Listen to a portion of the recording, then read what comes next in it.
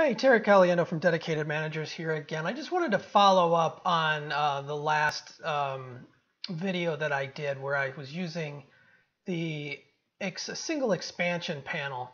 So in here I have an expansion panel that I'm using to allow me to get this scroll up, scroll down effect on a single area like I do here. These are lists, and so they scroll up or scroll down. That doesn't show very much there.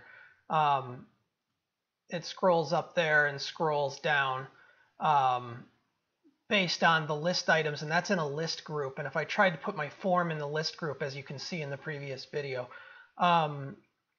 it got all screwed up. So I ended up finding expansion panels, and so I was just using a single expansion panel. Notice there's no other pieces behind it. Expansion panels are these things where one expands and then it shrinks up when the other one expands, but I'm just using one of them by itself. And I was getting this warning that the way I was doing it, I was getting this warning that V-Model has been depreciated. So at first, when I looked at it, here's the code from that revision. I thought that it was because I had these V-models within it, and then I took this stuff out, and I still got the error. So even though I'm using value, it's still telling me not to use V-model in this area. And so what I had to do, it turns out they're depreciating V-model on the content, and they want you to put the V-model in the expansion panel, the top level. So I had to do some kind of goofy workarounds. And I'll show that now. So if I go to my latest revision of the code, so if I go to Get Crackin' here and I check out my latest revision where I've got it working,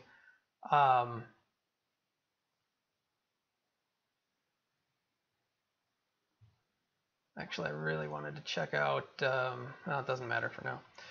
So that's going to update the code here, and so now you can see that I have the V-model going on the parent level expansion panel as opposed to the content.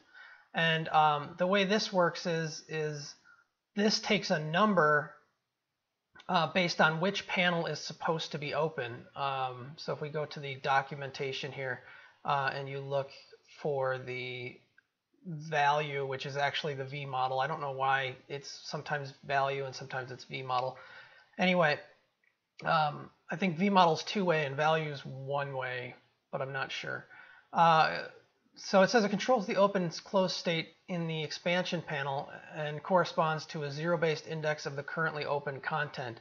So for me, I have one element and a zero-based index is 0. So to have that open, the V-model should be equal to 1. And to have it closed, the V-model should be equal to a different expansion panel number. And it turns out if that expansion panel does not exist, you're okay. It doesn't throw an error. So what I had to do was I had to change my code, and I'll actually go into the diff file here to show the difference. So what I ended up having to do, remember, red is the old stuff, green is the new stuff. So I ended up having to change the old variable for initializing it to true, which turned it on, to the new variable initializing it to expansion panel 0 should be open. And so instead of toggling the true to false on the visibility of the individual panel, now I'm toggling from expansion panel 0, which is my expansion panel, my only one. So when it's 0, it's open. And then when it's another number of a different expansion panel, my 0th one is closed. So what I do is I just do a little ternary expression here that says, hey, if the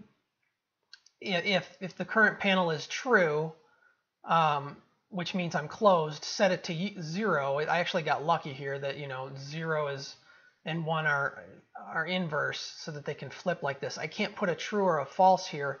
It won't. It'll error out if you send in a true or false to this V-model. You have to send a number to it. So I can't just do this flipping of true and false. I have to send it a number. So I'm sending it 0 if I want it turned on, if I want it open, and if I want it closed, I send it a number for a different panel. which would be the 1. So then this little expression here just luckily flips it from one state to the other. Luckily my 0th panel is the opposite state of the false. If it was 1, 2, I wouldn't be flipping back and forth because it would always evaluate true. So luckily this worked out. It's not necessarily proper because I'm sending it a 1 and there is no 1 panel, but it doesn't throw an error, so it seems to be okay. And then so what I had to do here was I took remember red is the old stuff, right? So I took the V-Model value parameter off of the expansion panel content and I moved it to the expansion panel. So this is the old and this is the new, and they differ by just having moved this this value up here. So that's where it is in this one. So now the V-Model is receiving that value that I'm toggling from between 0 and 1. So when this V-Model, so when it's 0, I'm passing a 0 to this V-Model, and that says open the 0th expansion panel. Well, that's the only one I have, so then it opens. If it's a 1, it tries to open the second, or the first, the 1 in an index, 0-based index. It tries to open it. It's not there, so it just closes mine and doesn't open the other one, but it doesn't error out, which is good. So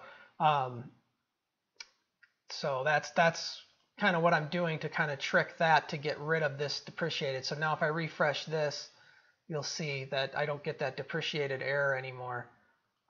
Whoops, back to the console. So that's me loading. I got a lot of output right now, but that's loading up all the entities. But if I scroll back up, that error, that warning is gone. So that's how you get rid of that warning if you're using, if you're kind of doing the cheat trick I'm doing. So again, Terry Caliendo, Dedicated Managers, just trying to help you out with a little nugget there, I guess. Take care. Have a great day. Comments, questions, feel free to throw them in the YouTube bottom part there, the comments section they call it, or feel free to contact me on my website, dedicatedmanagers.com. So that's about it. Goodbye.